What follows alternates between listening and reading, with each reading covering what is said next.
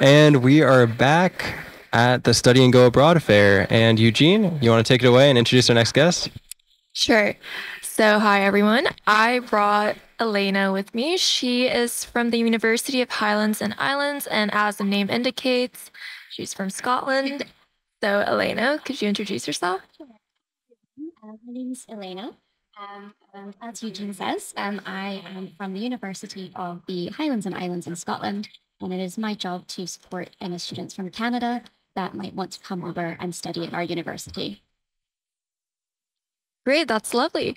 So, Elena, I'm interested. Have did you graduate from UHI? No, actually, so I've studied in Scotland with my bachelor's and master's degree, but not at the University of Highlands and Islands. So it's really exciting to kind of be there and working there and getting to learn more about the university. Mm. Very nice. The reason that I'm very excited to have this guest here right now is that my last name is McDougall, and I've been waiting for this conversation my entire life. My family has been preparing me for it. Can you tell me a bit about Scotland? I've never been there before, and you know, what's it like? Um, I love it. Obviously, I'm biased, but it is a beautiful country. It's a great place for everybody, but particularly for young people. You can really easily get around the country and see and explore so much of it in a relatively short space of time. The people are notoriously warm and welcoming, and the food is good. Okay. And just generally, it's just kind of a great place to be. And whether you're staying there or whether you're a tourist, you're all welcome. That's lovely. Where were you born in Scotland? So I was actually born in the Highlands. I was born in Inverness. So if you have watched Outlander, you might be familiar.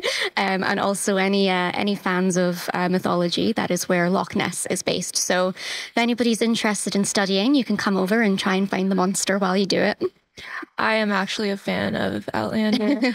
I just wanted to ask, did you ever try to go up to the Stonehenge and touch the stones? The standing stones, no, I haven't, but they are actually kind of all over Scotland as well. So I have been to some standing stones in other parts of Scotland, but I'm still here. I'm still with us, so no time travel for me. That's lovely.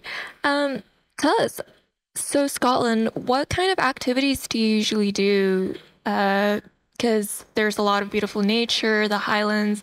I just want to know if you go out exploring regularly with your friends. Yeah, so this is really one of the benefits of studying. So we have campuses across the Highlands and Islands in Scotland, and it really is one of the benefits of studying with us is having such easy access to the outdoors.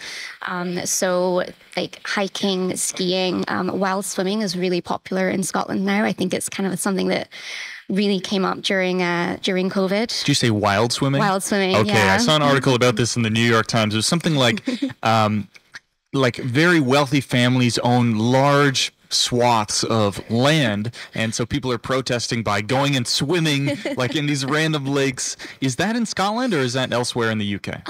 I've not heard of that, but it sounds probably something that happens all over the UK. But Yeah. a lot of in Scotland, a lot of kind of land is kind of accessible for the general public. Good. So yeah, I've not broken any laws doing it. Oh, really? I don't believe you at all when you say that. There's always time. It's good to have ambitions. Absolutely. Now, in terms of that free-spirited attitude to go and illegally swim in here or there, is that representative of the Scottish nature? Like, what are Scottish people like when you're just walking around the city? What's that like?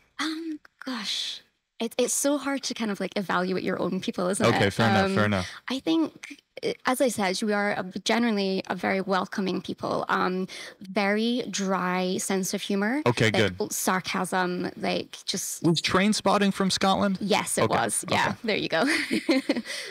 So yeah, quite like a dry wit. Sure. And we are a nation of storytellers as well. Ah, interesting. You say that. I think my uncle was really inspired to learn the accordion because of Scotland. Does that sound about right? No. Okay. Okay. Well, I mean, what sort of maybe. music? I mean, is music play a big part of? Oh, absolutely. Yeah. And we have a couple of music courses as well. And Oh yeah, tell us about that. so We have a kind of an MMuse music course. We also have kind of a popular music course as well. And I think, yeah, music is something that's it's very important to the Scottish culture. Obviously, you'd probably be familiar with the bagpipes, and some people just think it sounds like noise, but for us, it's quite moving. You know, a lot of the time at a wedding, a bride will be kind of piped out of the hall.